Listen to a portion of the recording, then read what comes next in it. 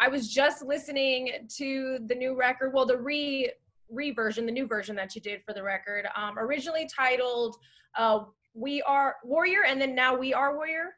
So I had a song called Warrior, and I just re-recorded it and retitled it to We Are Warriors in dedication to all the frontline workers who are out there right now, risking their lives to keep us all safe, holding the world together right now. I just had this idea because I had my tour, my world tour booked. We were ready to go. The whole tour got canceled. You know, everything's going on right now, which is crazy. We've never experienced anything like this with the virus. You know, I'm sitting at home like, what can I do? Is there anything I can do? So everyone's being out in the world who's keeping us safe and working so hard. Everyone's being referred to as warriors right now. Yeah. They are the true heroes, the true warriors. You know, we're just like kind of being asked to like stay at home, and that's sort of like our part. But I wanted to do a little bit more. So of course, you know, naturally it was like, okay, I want to re-record this song, and I'm putting together a music video right now with a bunch of images from like people out there working, and we asked fans to like take video and send it in of like anyone that they know who's had to be a warrior right now, or if it's them. So we've got like all this moving footage of like hospital workers holding up signs saying like we are warriors, and like we're putting together this really beautiful video right now. So my hope, I just wanted to do it to show my gratitude towards like everyone, say a huge thank you to everyone who's had to really step it up right now. And it's been such an amazing thing to see everyone coming together and like doing their part, and like all the essential workers from like just like the people in the grocery stores. Like that was like my main freak out. I was like, what am I gonna do about food? Because like I have to eat really healthy and like keep myself like in like a good place with my health, because right. You know, I've gone through like Lyme disease before. And so like literally like the grocery store workers, they're like huge warriors right now. And like, of course, like all the hospital workers, the doctors, everybody, but I want to put out a song to show them they are appreciated because they are the true warriors. Knowing, again, like you had mentioned, you need to keep your health up to tip top where it needs to be, battling with what you battled with. Does that bring you closer during a time like this to people that are on those front lines and people who might not have the best health? So it's like your heart, because you didn't just make a new song and rework the song. You're not shooting a new video. You're also helping with PPE. I see Project Hope. There's a lot. Yeah, the proceeds from the song will go to the Avril Lavigne Foundation. We've partnered with Project Hope, and they are getting PPE to medical people all around the world. They've done like really amazing work. Like Project Hope, we're giving USA PPE to people in China. They were the first ones on the ground in China to help stop the spread of COVID-19. So I wanted to partner with them just because of the work that they're doing for COVID-19. And so the proceeds of the song go towards that. Absolutely. But I feel like you really, this is something that you're very passionate about as well. I think we all are, as humans, like you said, this is something new to us. Mm-hmm. But we do appreciate what you're doing, because anytime that anyone can get in there and help out, it's a huge change for the future. Yeah, and it's been great seeing like just like all the musicians kind of like come together. I just recorded a version of Lean on Me with a producer, John Levine, with like 25 other Canadians, with Justin Bieber, Brian Adams, Sarah McLachlan, Michael Bublé for the Canadian Red Cross. So it's really nice when people can come together, and, you know, the musicians, we can like use our music and like just try to encourage, you know, lift people up, lift spirits, encourage people, and raise, you know, money for funds and stuff. Absolutely. And a fellow Canadian, which, by the way, tell me if I'm right about this, finding out Justin Bieber and you are 12th cousins? Yeah. What was that thing that came out? It was, what are those things? Ancestry. Like Ancestry.com or whatever. Yeah, so apparently, yeah, Justin had Instagrammed that we were related, and Ryan Gosling. And it's funny because Justin and I are both from Ontario in Canada, so we grew up in the same area. I mean, I would say like, oh, I don't really know if it's true, but the thing is like I read the down through the different. My nail came off. Do it yourself. I'm like sitting here. Oh, look at this. I did. Yeah. I have an idea. That's a whole other thing. I don't even have a pedicure on my toes right now, and I'm actually okay with it. But yeah, so with the Justin Bieber had posted on his Instagram that we were related with Ryan Gosling through the what's it called?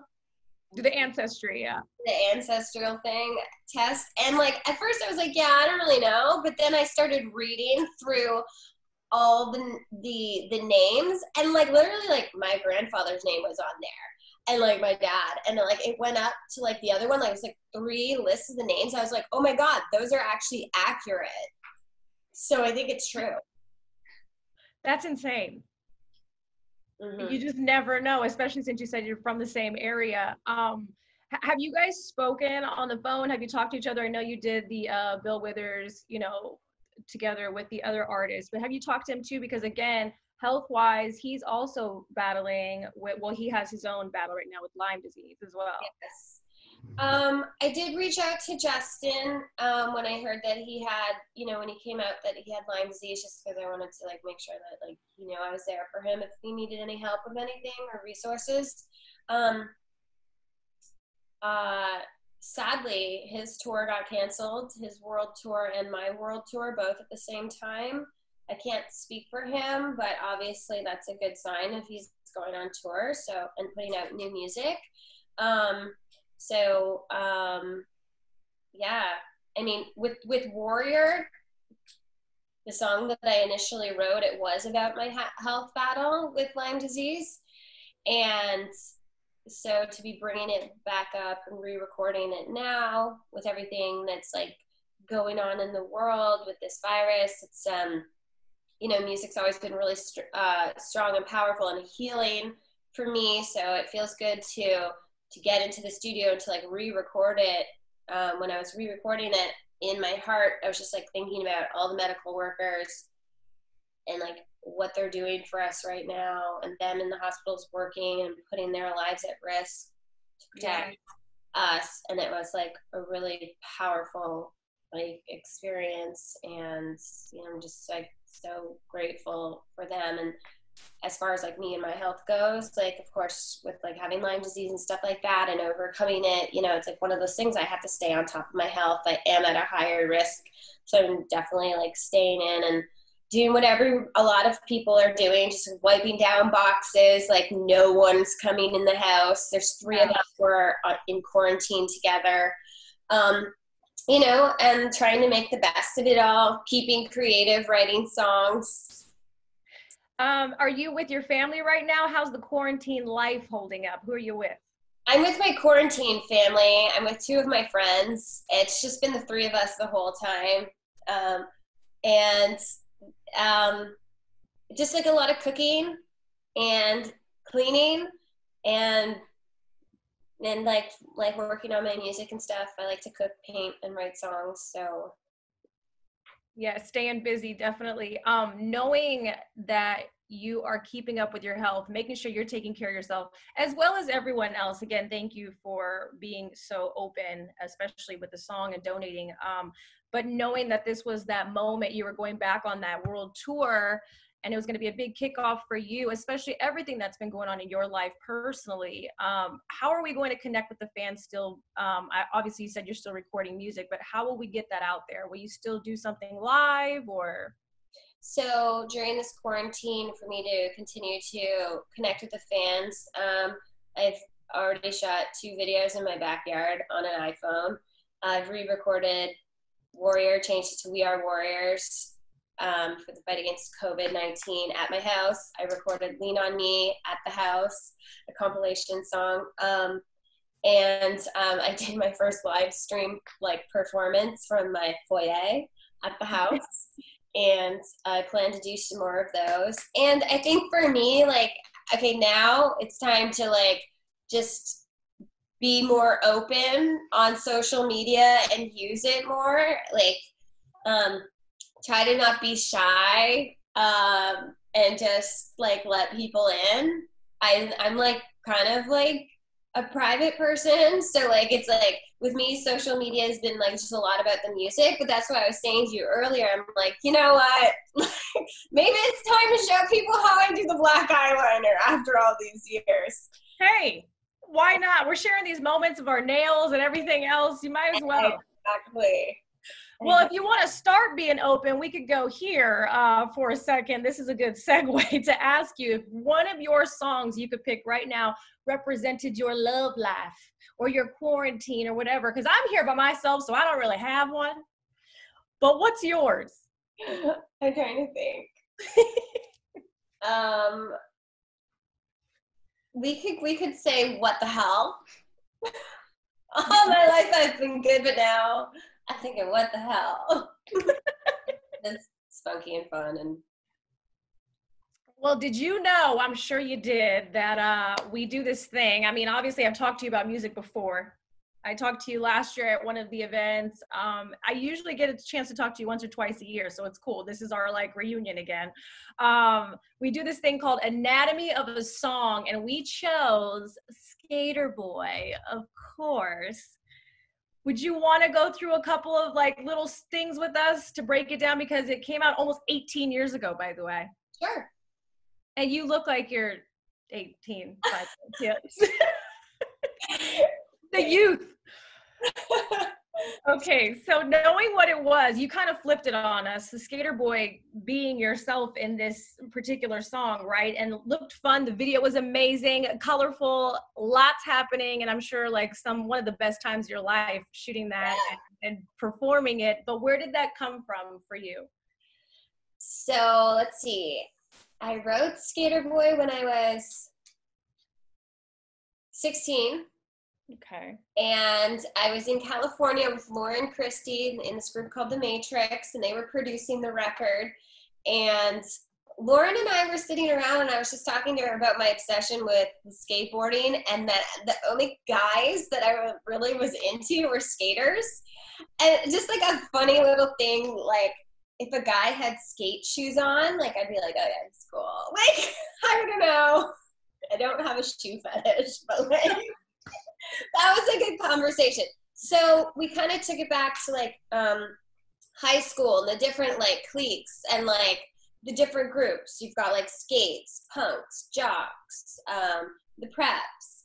And it was sort of just based around my experience. The song is a story. And I was kind of in the skater group at one point in high school, right before I left, before I dropped out. And then basically, the story is sort of about missed opportunity and living up to society's expectations. You've got the skater boy, you've got the preppy ballet girl. He's into her. She's too worried about what her friends will think. Down the road, I get the skater boy. And then 5 years from now, she sits at home feeding the baby. She's all alone. She has a realization. She realizes that she missed out. She was really in love with him. And so the kind of the message in the song, the song is just about, not worrying about what other people think and society, and listening to yourself and being your authentic self. Was there one specific person it was about, or just that whole experience of your time during that? It was influenced by my high school experience. I wouldn't say the first year I was skateboarding, probably the second year. I'd started wearing baggy pants, black eyeliner, was in skateboarding clothes and hanging out with like a lot of skaters. Truly, I did skateboard down the hallway. And like that was like my lifestyle. And I hung out with like all like guys, a lot of guys that skateboarded. Not one guy in particular, but there were a couple guys that I did have crushes on. Was there a moment during the shooting of that music video that something crazy happened, or you remember like thinking, wow, this is all coming to fruition, like this is what I wanted, it's here? It was cool because we shut down downtown LA. I got to stand up on a car, I got to smash a guitar, and I had my brother is in one of the scenes with me driving the car through the street. I put in Complicated and Sk8er Boi, my brother and sister make cameos. Because it was a big deal. I was coming out to LA to shoot a music video. So I brought my brother and sister down. I know you got to get out of here, so I'll let you enjoy the rest of your day, but quickly, I just bought a longboard. I've skateboarded before, like when I was younger.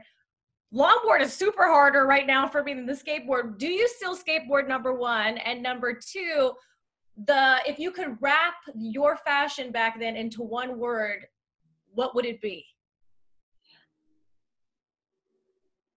What would it be?